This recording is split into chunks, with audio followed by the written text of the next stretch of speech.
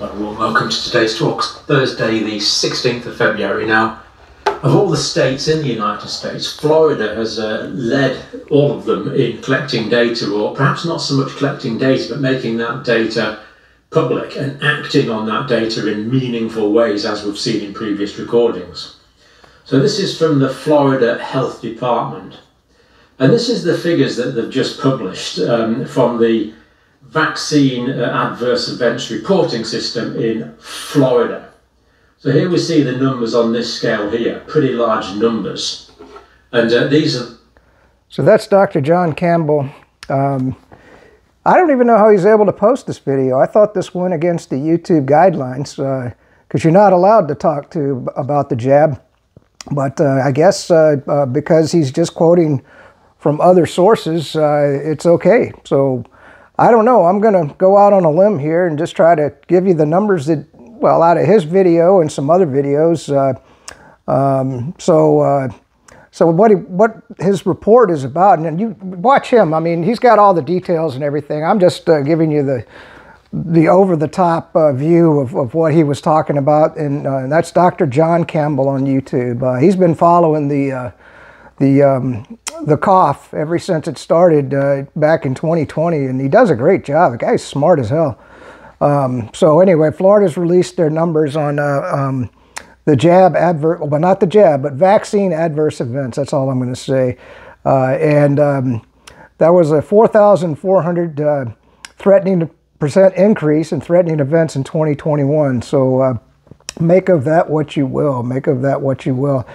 These events include coagulation disorders, acute cardiac injuries, Bell's palsy, and encephalitis.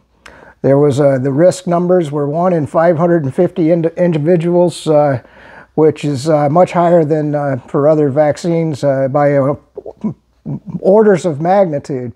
And then he expresses the need in his video that we really need a nationwide. Of course, never get it under the Biden administration. You know, the eco-terrorist, warmongering Democrats. Hell, I guess I should put medical terrorist at this point. But he's saying that we need a nationwide harm-benefit analysis. I completely agree with that. Israel put out a study. They were seeing a 25% increase in cardiac events. That's also in it might have been in his video. I've been watching, I've been kind of focusing on the jab today, and it wasn't my intention. I just happened to see that Florida released a study, and, you know, I live in Florida, so I was very interested in what they had to say. You know, one of the things that I always wonder about, and I wonder if you've ever thought about it, was, you know, not only did the Biden administration give the drug companies, Pfizer and Moderna, billions of dollars for all of these jabs and continuing to do it. I mean, think of that. So all of our tax money has gone to profit the pharmaceutical companies. But the other thing I want to point out is turn on your radio, turn on your TV, turn on anything, and there'll be an advertisement for the jab. All that's paid for with your tax money. That's all advertisements for the pharmaceutical companies. You understand that? So we as taxpayers are not only paying the pharmaceutical companies billions of dollars, which gets back into the politicians' pockets, probably Biden buying him a new mansion down in, who knows, Boca Raton. But so all that money just goes around the horn. It's like a, you know, it's like a money laundering. And then also, then your tax money goes to pay for all these advertisements. How many times have you heard them say, go visit vaccine.gov, vaccine.gov? I get tired of hearing it. And every time I hear it, it makes me angry because I can't believe other people aren't angry that they're spending. Now, if the pharmaceutical companies were doing the advertising on their own, I wouldn't care. That's their prerogative. They can advertise their vaccines all they want, but no, it's the federal government. The other thing was Dan Bongino pointed out in his video on this is that they've now put it into the required vaccines for children. The jab is now considered a childhood, what is it called? In childhood shot, it's put in the childhood shot schedule very quietly by the CDC. So that means that you can never sue the pharmaceutical companies. You know, we were already under an emergency declaration that said you couldn't sue the pharmaceutical companies for any adverse events. So now they've made it permanent with this introduction of the jab into the childhood shot schedule. So make of that what you will. And this was a cute video. I was watching another podcaster. Sometimes you got to watch other people and see what. But it was a young kid on there, and he's 20. Well, you say young, 23 years old, and he said rather than call it Gen Z, he wants to call it Gen Free. And wouldn't that be a wonderful thing?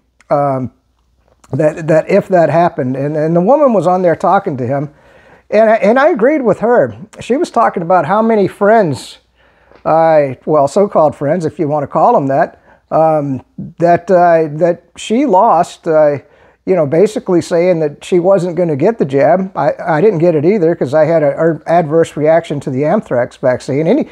Anything that you can't sue somebody over, I'm not going to do that. I mean, if you're protecting somebody, there's usually a reason that you're protecting somebody. You know, if you're in the mob and this guy's untouchable, then he's probably corrupt, right? You know, I mean, the untouchables, whatever.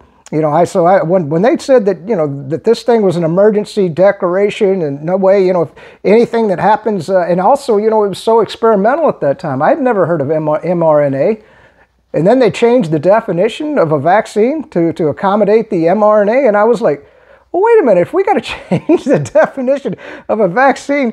And then what happened was, at first they were saying that you couldn't get sick after you got the jab. Then people were getting sick. I mean, it just went on and on and on. And then I would point out to these people, I said, well, I got it early on and I haven't had it since then, but you got the jab and you've had it since then. So who's right and who's wrong?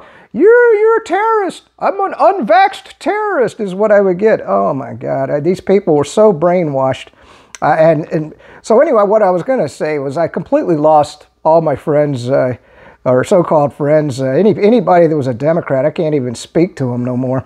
And then it ended and it was partially responsible for my divorce. My wife made me sleep in a separate bedroom because I wouldn't get the jab.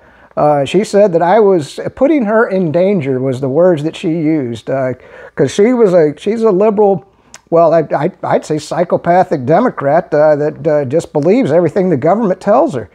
She's against the First Amendment of the Constitution. She can't stand free speech, my ex-wife, and she was against the Second Amendment of the Constitution.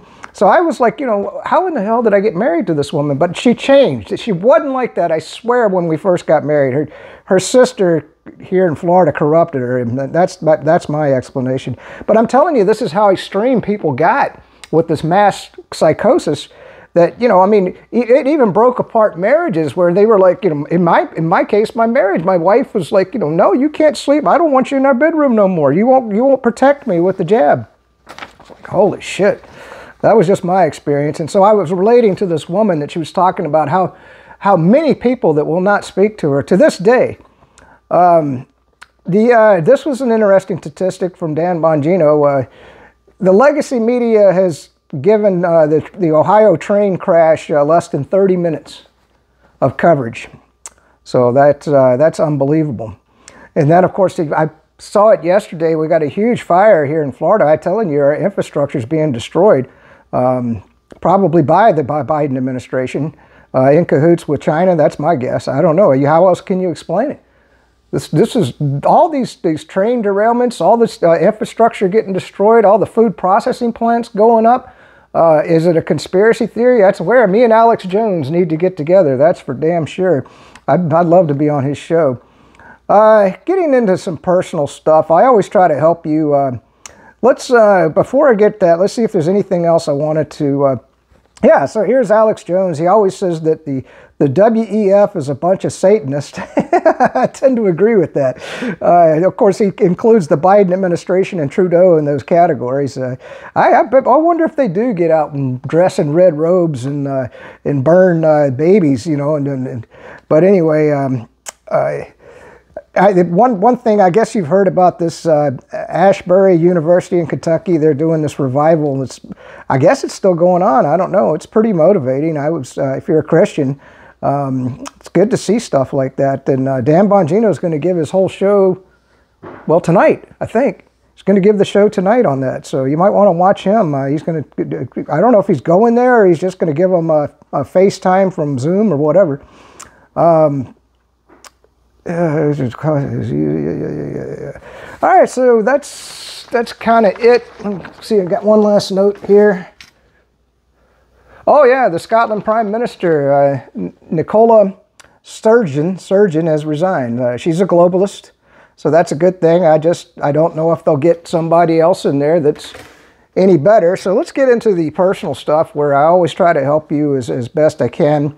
You know, the first thing that I wanted to point out is always try to eliminate the noise in your life. And when I say noise, like just yesterday, I was thinking about this, and that's why I took a note on this, was I keep getting these, I don't know what your auto dealers are like in your area, but I'm going to tell you what, I still get flyers. I don't even know how they found my address. I get flyers from the damn auto dealers up in Michigan. Like, I'm going to travel from Florida to Michigan to buy a car. I mean, you know, I guess I could if I got a really good deal, you know, but so I've started calling them up and I'm saying, get me out of your damn database, man. These are for, and they're basically sending you flyers on cars you don't even own no more, you know? And so that's what I'm saying is it's not just with cars, but any stupid stuff that you keep getting over and over again, whether it be an old motorcycle or an old car or whatever, you know, start calling them up, man. Tell them, delete me from your damn database. That's also a cybersecurity thing. You know, the less databases that you're in, the better off you are, right? I'm just saying. I mean, that was the first thing. Oh, this young kid, I thought it was pretty cool. He was talking about that, and here he is, 23 years old. I'd never did this when I was 23. I guess, well, at 23, I think I was still in college. I don't know.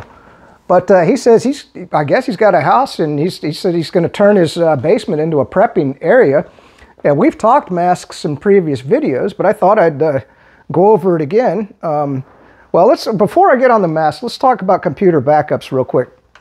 These are Western Digital backup drives. They're just USB. If you've got a 3.0 or 3.1 or 3.2 port, you can back things up real easily. And then I use this label maker because you can't read my handwriting. And, you know, this is the Brother label maker. You can buy these at Amazon. And of course the tape for it, they've got the off name brand tape, and it's pretty daggone cheap. And so you look at this, see these labels? I'm going to bring this up to the thing. See how good it prints? So I labeled each of my drives of what I have on each drive. Now I'm way overkill on these because I got my videos backed up. You know, good Lord, I got hundreds of videos, and then I also back up on my, I do an image backup onto these drives. And that's it, you know, because the image backup really backs up everything on the computers. And I've got, well, 4 computers now. So, and why do I have 4 of these? Because there's so much stuff that, and I want redundant. Because I've lost, you lose a backup and it's your only backup, you're screwed. So I always have a second. So this has got videos on it. This has got videos on it, you know, and then I also space things out. This has got downloads, Microsoft Action Pack, Windows Image Backup, and music on here, you know. So anyway, I'm just showing you, and these aren't that expensive. Look at this, $400 for 5, 10, 15, 20 terabytes of backup. I mean, that's huge, and yeah, you got to keep up with it. That was another thing I was going to print off. I keep a schedule on my refrigerator. Now that I'm not married, I can actually do that. And on there, I put, you know, I got all my to-do items. I got all my appointments. I just update it from time to time, and I put that piece of paper on the fridge. And then, of course, I keep track of my backups, when the furnace filter was changed, when was the last time I did the gutters, when was the last time I adjusted the sprinklers, you know, just all the things that you can think of that you got to do on a regular basis, you know. So that's it for that. Let's continue with the backups for one more second. These are cheap USB drives. I mean, I dare say these, you can pick these up for, I don't know, 40, 60 bucks. You know, I've got 4 of them, and I keep them in multiple locations. And these are all my personal files. And what I do is I use WinMerge. You can download that. Just do WinMerge. I think it's winmerge.org. Okay, just type in DuckDuckGo and say WinMerge. You can download it. It's freeware. And you can, and what you do is you do a comparison. I keep all my files in one directory. So you might be under documents. I don't use documents. I use my personal name as my directory. So and so I'm constantly comparing my files on my computer to what's on these drives, and then I just copy everything over, and that way I can keep everything up to date. And I do that so you know, the image backups once every couple months, these backups once every couple days, right? And then you want to get just a little USB drive. This is only about, I don't know, I couldn't tell you the space on this, but this is what I call my 16 gigabytes. There you go. This is just a little 16 gigabyte drive. And so I turned this into a multi-boot USB drive. And that just means you go out with Yummy. Yummy is the tool that you can use. And you just load a bunch of operating systems or whatever. You can run antivirus software. There's all kinds of things that you can boot into through Yummy. Even Linux operating systems, right? You know, because you can boot right off of this into a Linux operating system.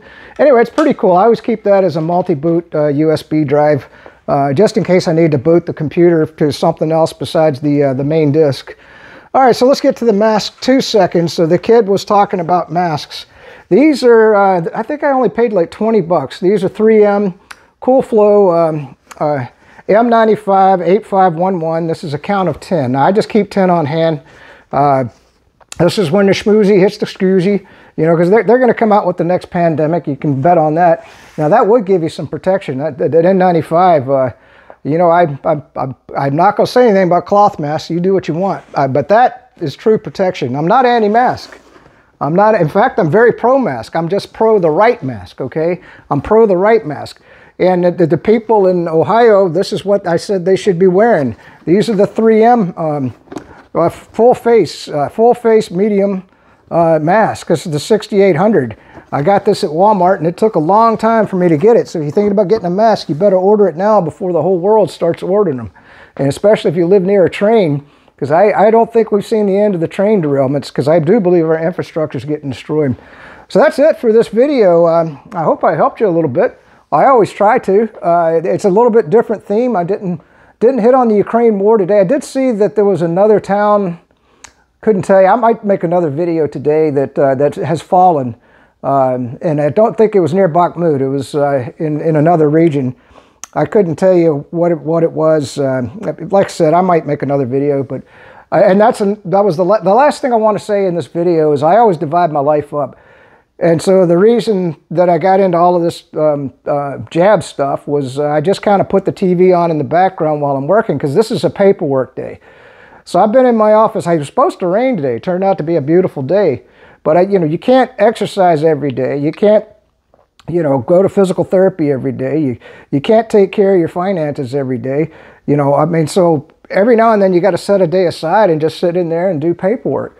And so, that was another thing I wanted to cover was, you know, one of the big things that I'm doing right now, and it's a lot of damn work, is I'm putting together my will, my foundation, because all my belongings are going to go to a foundation that's going to benefit the community in which I live.